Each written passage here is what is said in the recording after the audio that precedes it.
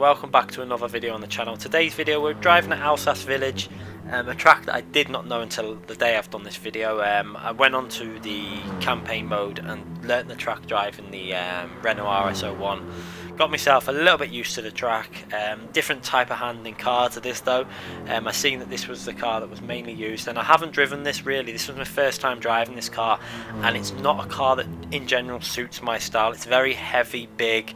It reminds me of the Bentley GT3 off Project Cars, the way it handles, very heavy feeling. So it's enjoyable to drive, and I think once I get used to it more, I really enjoy driving it. But it just doesn't really suit my style. I prefer a car that's much lighter in weight and feels a bit more like you can chuck it around a bit more. But very enjoyable car still on this game. I feel like the physics were really quite good on this car for GT Sport. I feel like it handled pretty close to how it should do. The track though, very tricky track. There's some corners that are going to take a lot more getting used to, but I'm going to put out this guide to use for what I've learned so far. It was a second off the top time, so it's clearly I've got somewhere with the track within literally a few hours of learning the track, so I was reasonably happy with that.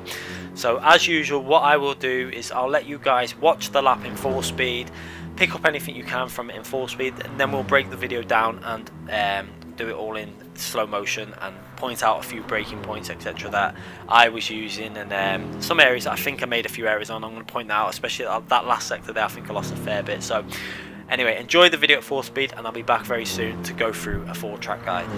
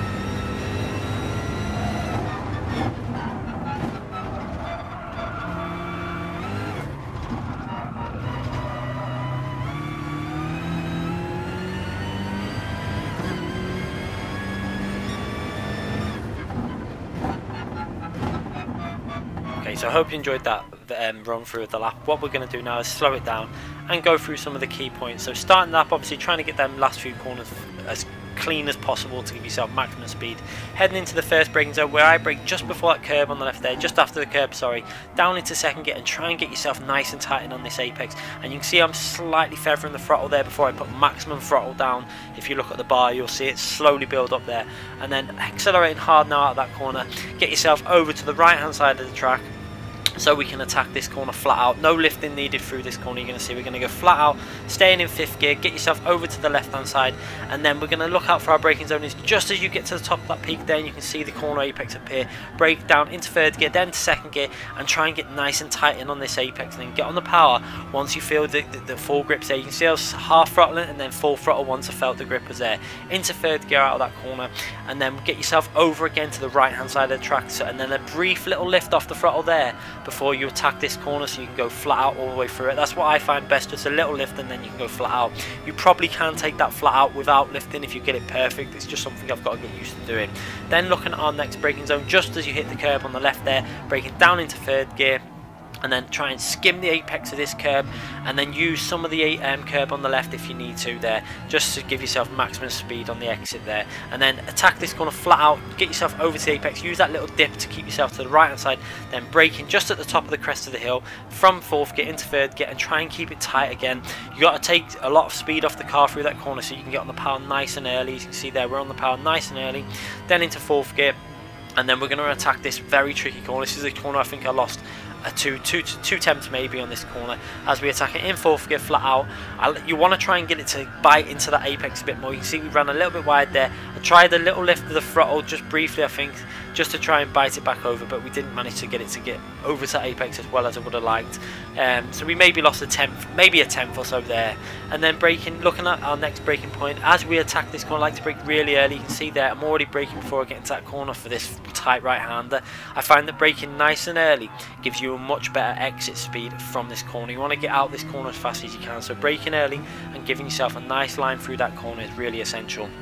And then get yourself over to the right hand side of the track, and then you can attack this in third gear, just a tiny little lift off the throttle, you can see there on the throttle chart, and then back on the power maximum and then into fourth gear. And then we're going to come into the really tricky part of the track, which I think I lost maybe 2 to 3 attempts on. As you can see, we go down to third gear, braking nice and early, but I didn't brake early enough. I really wanted to take a bit more speed off, so I didn't run as far to that left hand side, so I could have attacked it from more of an angle from the right hand side. You can see now I'm having to be patient on the throttle, and only there I'm putting the maximum throttle on. So I think possibly there is where we lost maybe a little bit of time on top of the other areas, which would have probably put us into the 1:50s. But reasonably happy. You could see on the Ghost at the end there where the Ghost actually caught me up quite a bit on that last little bit, which we hadn't done really that well on the original attempt. It's a corner that I really do need to learn. I think I need to take a little bit less speed through that final section just to give myself a wider angle into that start straight. You know, obviously getting more speed onto the straight is going to help you out massively. Anyway, I hope this little brief track guide has helped you out. It's my first time visiting this track on any game. I don't know if it's a real track. I'm presuming it's a made up one. I really don't know. I've never heard of it, so it's probably don't take my word for it. It could be based on a location or something. I really don't know. Enjoyable track. It reminded me kind of a feel of Drive Club, the track to it. Had that kind of feel to the layout of the way it, it flows with the fast corners and stuff. So it was an enjoyable track. I did enjoy it, and hopefully we can get our speed up for another video in the future. Anyway guys, thanks for watching this video. I'll leave you with the rest of this replay from the TV cameras, and we'll be back with more videos, race videos, track guys, and like I say, we'll be getting back onto them setups very soon. Thanks again for watching.